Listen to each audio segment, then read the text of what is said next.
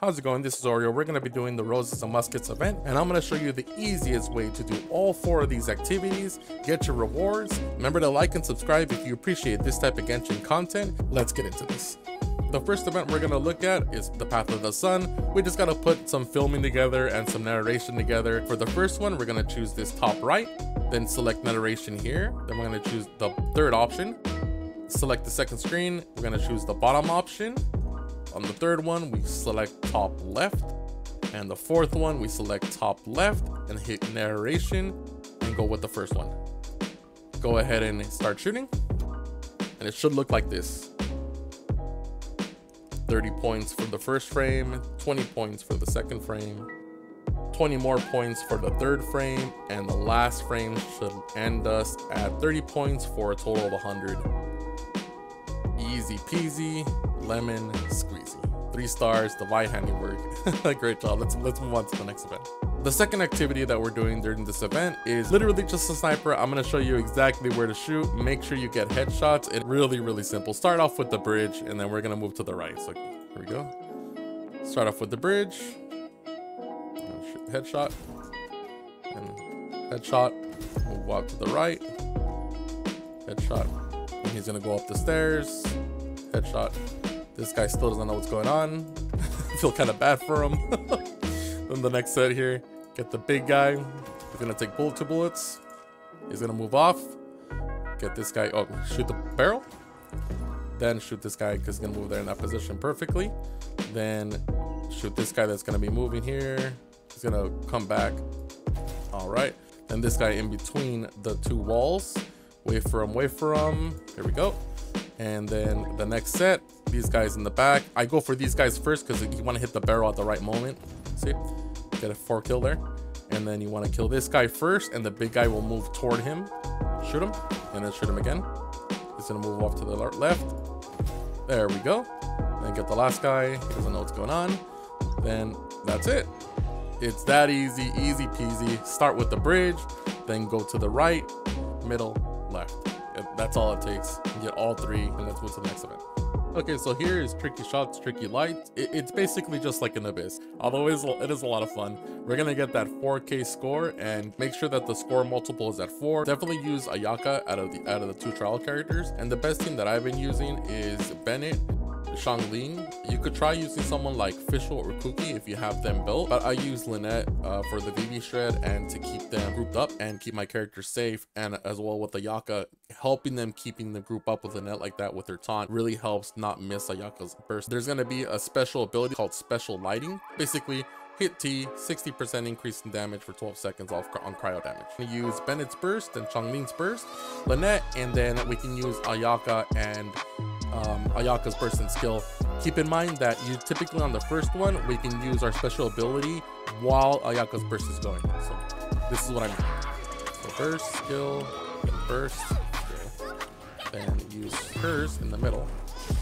And then we're going to use the burst like this. And typically in the middle of this, we can use hers, the special ability.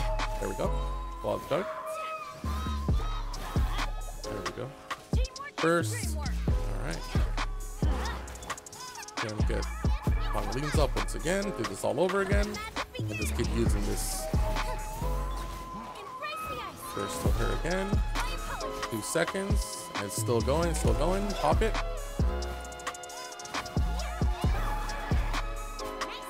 One more time. Keep it going. Alright. And get ready for her burst. Lynette's once again. It literally just goes in a circle like this. Let's time this a little better. So 1 more second, just wait the second, and then pop her burst, and then hit the special ability. Alright. 0.1 seconds, there we go. And blow Lynette's burst. There we go. We have 6 seconds until the next one. Let's wait. Since we have 2 seconds on Ayaka's anyways. There we go. Let's pop this burst here. There we go. Special ability. We'll use her burst here on this little one. Alright.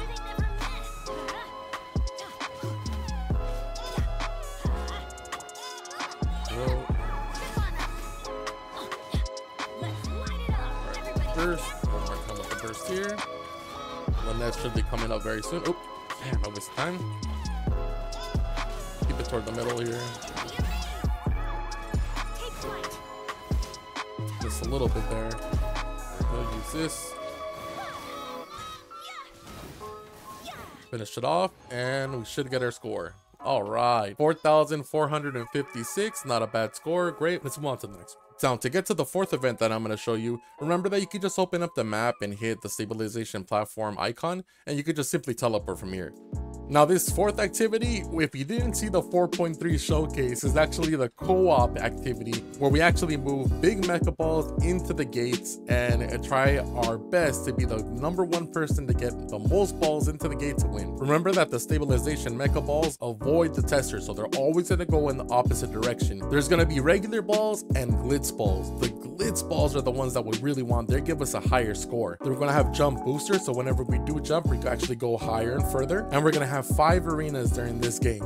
I honestly kind of wish this one sticks around for a little while, but let's go ahead and get into this. It shows you the types of walls that we can actually have during the arena. So these are the things that are going to change. We can change the character up here, and whichever character we actually want to go in with. Go ahead and hit prepare. The countdown begins once all the players are ready. Round and round it goes. Let's do this. All right, we're stuck inside the walls first. All right, let's see if I can win, guys. Hurt him in, hurt him in, hurt him in. Do I have my abilities? I don't know. No, you're going the wrong way. Come on, get in there. All right, he gave me one. Sweet. Hurt him in, hurt him in. Oh, glitz ball appeared.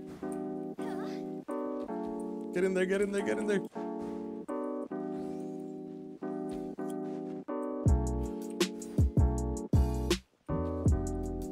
All right. He gave me the glitz ball. You guys saw that?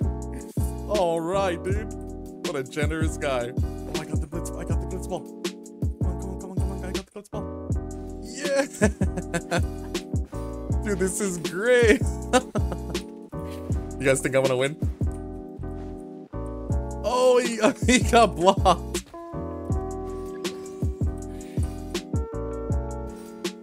Nice. Let's go, let's go, let's go. More glitz balls. Damn. Oh, I ran out of jump charges.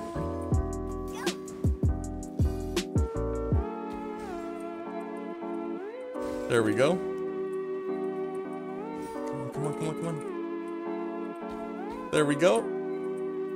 Sweet, he drove 3 of them toward me. All right. Did I win? Oh, hey, we got tied for first place. My score was 1,300. Oh my god, that really was so much fun.